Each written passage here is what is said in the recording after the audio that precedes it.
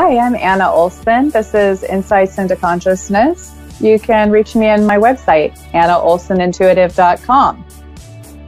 Today, I'm going to be doing a show on mediumship and a lot of questions that I get about mediumship. You can also, by the way, access this show on Facebook, Twitter, Pinterest, and LinkedIn under A1R Radio. And you can also download the A1R Radio app on any operating system. You can also access this show, iTunes, iHeartRadio, Google Play, or WBWT 101.5 FM in Greenville, South Carolina. Or you can go to askoneradio.com and you'll see my bio there, and you can get information on how to get a reading if you call in. I'm also today going to give you information on how to win a free reading by me, a personal free reading, one-on-one with me. I'm really excited to give this away because I know that there are people who really want a reading and may not have the capability to do that right now. So I'm going to let you know how to do that. You're going to go to annaolsenintuitive.com.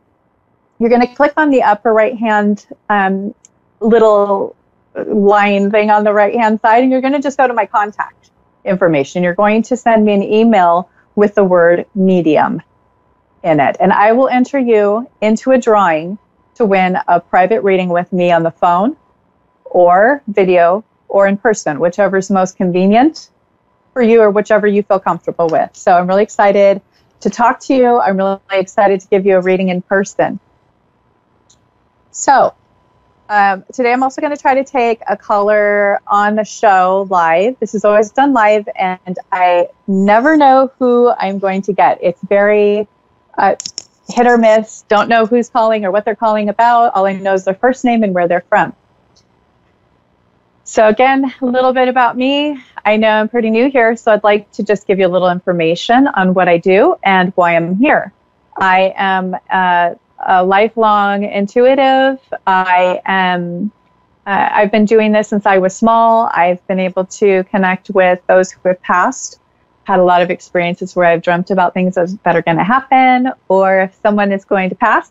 I've also dreamt about that, or I've told people or warned them about accidents, such as car accidents. And a lot of the times growing up, I've had friends that had the wide-eyed stare at me, and sometimes they're a little scared, but now as an adult, it's been great because a lot of my friends are also intuitives. I've been able to find my people, or people just completely accept that that's the way it is. I'm also a Reiki practitioner, and I do space clearings.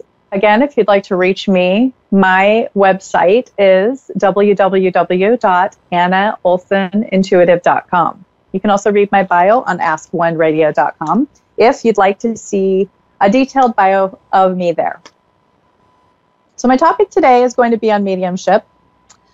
How do I receive messages? This is a really common question, and I love to do readings for people. I'm happy to do readings for people if they feel more comfortable letting spirit come through with me. I am very happy to do so. I love to do it. There's so much healing that goes on.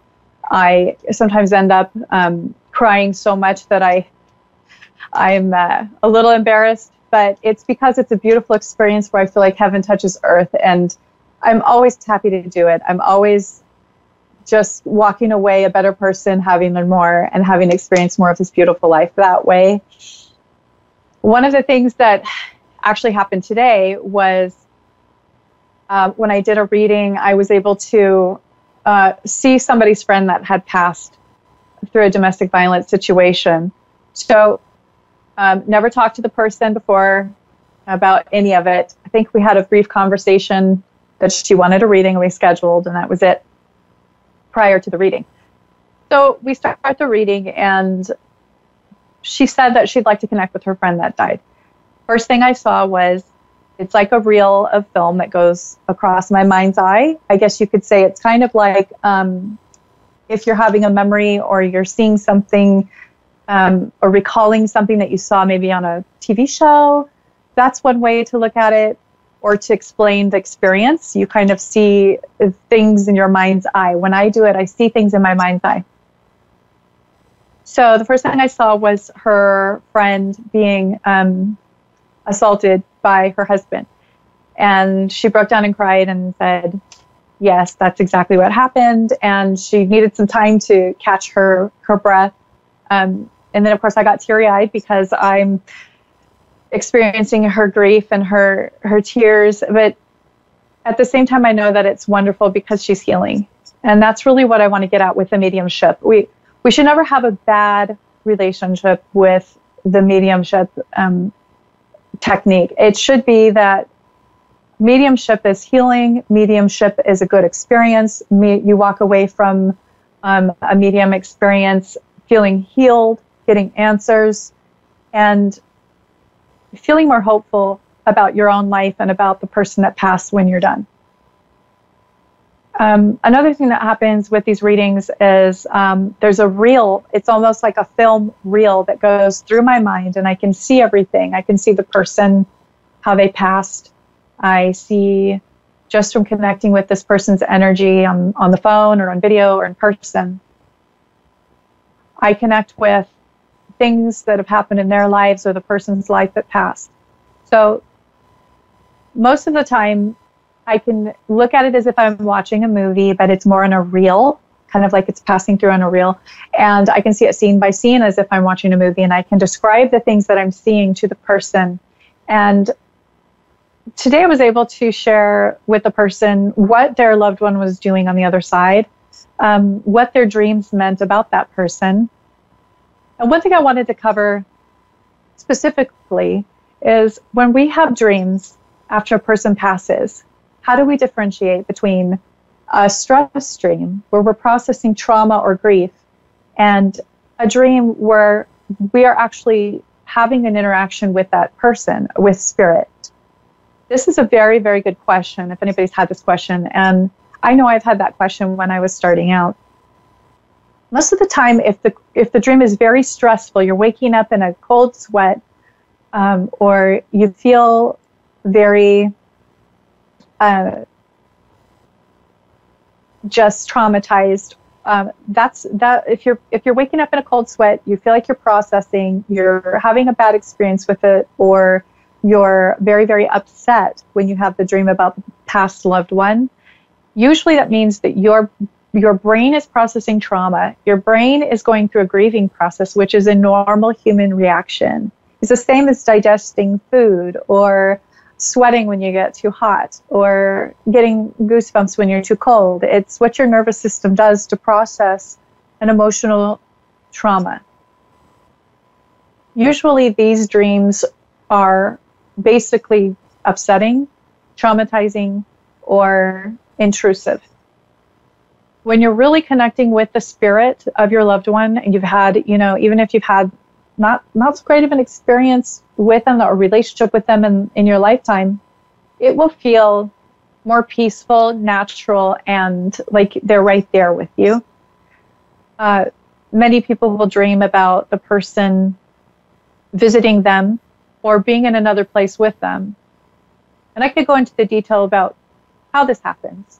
There's a lot of things like quantum physics that we know about the universe that scientists are learning more and more about every day. Basically, if it's a very vivid dream or you feel very, very strongly after the dream, that was a connection with spirit, with the person in person. So these are things that a lot of people really want to know. So I'd love to cover some of these subjects and these topics so that people can kind of do their own work and people can kind of work on their own intuition so that they can end up having a better relationship with themselves in the way of learning about their higher selves, how they receive messages from spirit, how they connect with their guides, how they connect with their own angels, so that, not only do we help them as readers or intuitives, but they can start to learn to trust themselves and learn to do this on their own. And everybody has different gifts, different ways that they've developed their intuition. There's about 12 senses that human beings have. So we have our 5 senses. Those are the ones that we're taught in school about, our in our science class: sight, sound, taste, smell, the five senses. So those are part of our bodies, and that is very focused on our physical self. So when we actually have these intuitions and we think it's kind of amazing, to an intuitive, it's more natural, but to a lot of people who are not as learned on how to use your intuition, although I believe everybody is to some degree, and maybe they blocked it out or they weren't listened to when they were younger because their parents were afraid that they'd sound a little out there, which is understandable. Well, a lot of the times these other senses, in addition to the five that add up to 12, they're basically things that you would know right offhand what you have or what you've had more practice with.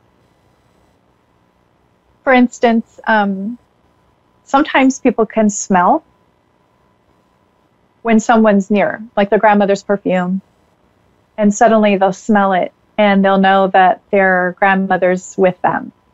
That's one sense.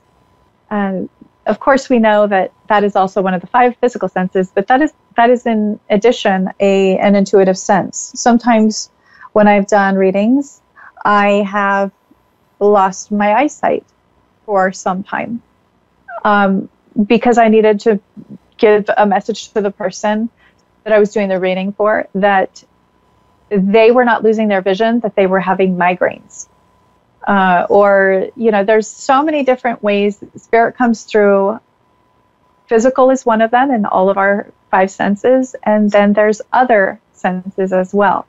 So in the future, I'm going to delve into those more. But mediumship is one all-encompassing, very deep level of intuition that most people have had some sort of experience with, whether it be going into a building and feeling presence of spirit in some way because maybe somebody had passed there.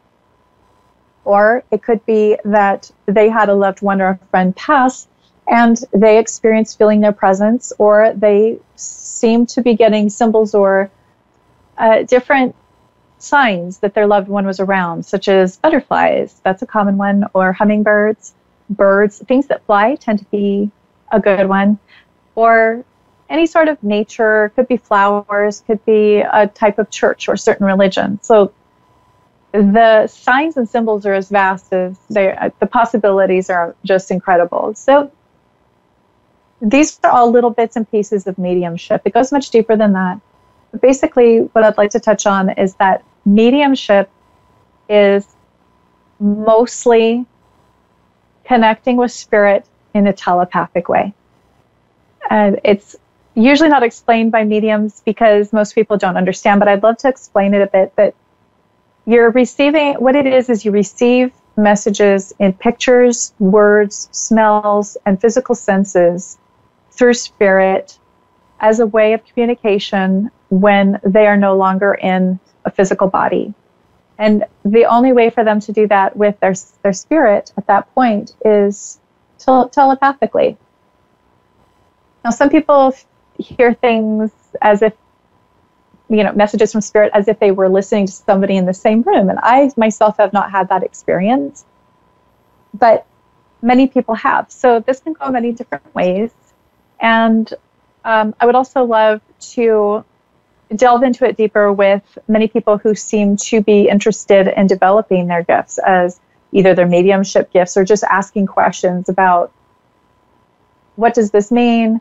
I had this experience. Can you help me understand this? So basically, I'd love to get classes going on for people who want to develop these senses or to make sense out of these senses. It's basically an Intuition 101 class. And I'd love to start this online and in person. So again, I'll be posting these classes, this series, on my website at AnnaOlsenIntuitive.com. And that's where you'll be able to find that in the near future. You can also message me on my website to inquire about these classes. So I'd like to take a caller to do a reading real quick, a reading live here. So I don't have the name. What is the name?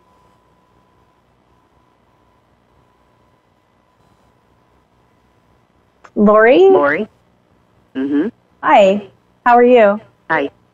I'm good. How are you? I'm fine. So it looks like we have a few more minutes. What can I do for you? It seems that a lot of things have been going downhill lately, and I was just wondering when they were going to turn around. Okay.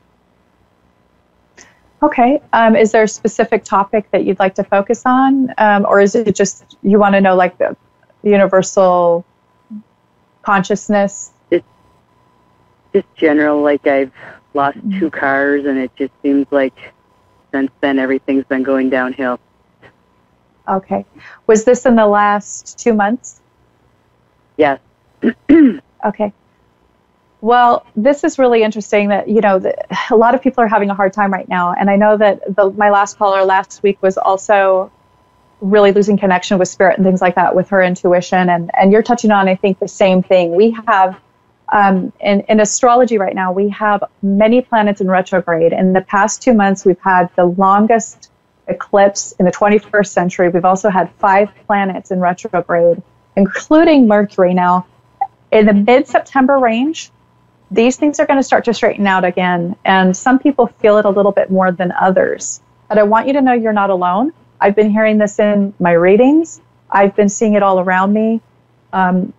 It's not just you. It's not you targeted specifically. This is a universal consciousness, and it's a ebb and flow of the planetary system and how it affects us and our behavior. Mm-hmm. And it should start to get better mid-September. So I know it still feels really heavy right now. People have been really dealing with a lot of things emotionally with, processing trauma, processing grief. But there's a lot of good that's going to come out of this. It's kind of like taking a long nap energetically, and then you wake up refreshed. So that's what happened. I took a nap, and I woke up, and my van got hit. And it went downhill from there. Oh, my goodness. Okay, so you literally took a nap.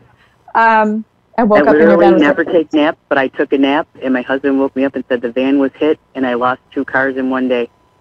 And the things have been cycling down, and now my daughter's house is, the basement was being fixed, and they spread mold through her house, and we're trying to go through a lawsuit with that, and I don't know how that's going to pan out. We have a new baby on board with that, and she's living with us, and I don't know how that's going to pan out, and it's just one thing after another. There's a whole bunch of stuff that happened in the middle of it, which I won't, go into, but it's just every day there's something different.